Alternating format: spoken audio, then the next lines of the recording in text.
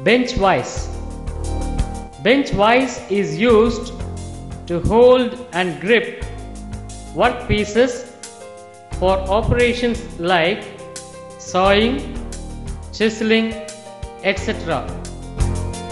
It has the body, a fixed jaw integral with the body on one end, and a column with threaded hole at the other end. The sliding jaw has a step which locates in the body, enabling it to slide along.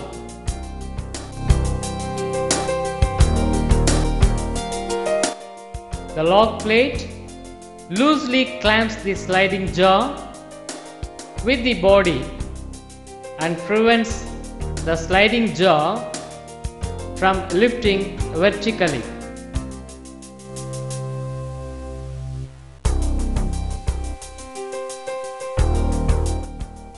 The spindle has a circular groove at the end of the shank.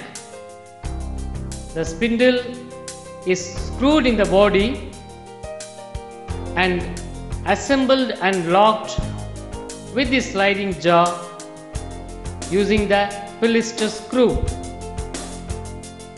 The bar for rotating the screw is inserted and the bar globes are tightened at the ends.